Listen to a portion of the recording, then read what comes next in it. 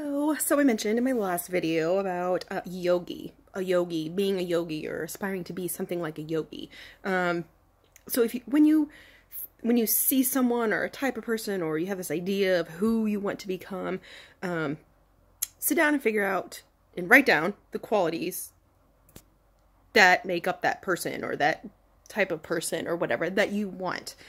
So for like being a yogi, I would like, when I did this little activity for myself, I wrote down they seem very calm, very serene, very steady, very, I just always think of them as being loving and giving and healthy, and most of the time eating organic stuffs, like healthy, I can't say healthy junk because it's not junk, because it's healthy, so it's good, it's not junk, but stuff, healthy, crap like quinoa.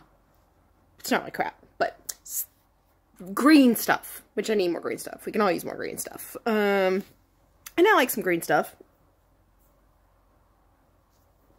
I don't live in Colorado though. That probably anyways, so again, qualities. And yogis also seem very focused. So write down all the things that you want about that, or that you like about that person, blah blah blah. Then realize that who you want to be, or who you think you want to be like, and all that stuff, blah, blah, blah. Typically, we see a person, we're like, we want to be like that person, and we want to be like that person, and that's who we think we want to be like because we see that person, they exist, we know what they're like. Try to think about visualizing and creating someone that's you, that's never existed before, because that's who you're going to be. Like, we can't think, oh, I want to be like, it's hard for us to think who we really want to be like, because we can't conceptualize it, because we can't say, oh, I want to be like this person. It's so easy to be like, oh, I want Jennifer Aniston's haircut from Friends because we've seen it. It's like, we know it. We want that. But what if we thought about, we want our hair like that, but more like our own, like a different color, blah, blah, blah. It's like, that's like a really trite example of, what I'm trying to say for changing your life, personality here, but that sort of thing. So my example, when you're creating vision of yourself, for me, it's like, okay, I want to have some more yogi-like traits. Like I want to practice yoga. I want to practice meditation. I want to love more, take better care of my body. My body is my temple, or actually see it that way and actually love it for once.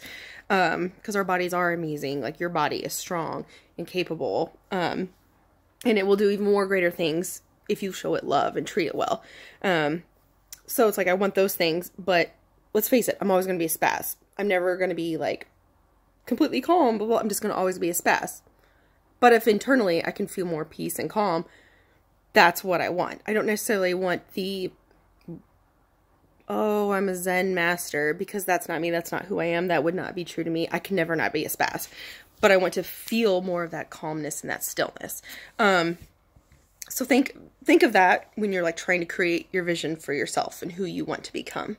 Yeah, and let me know in the comments your ideal self and who that is, or who you aspire to be that is truly you.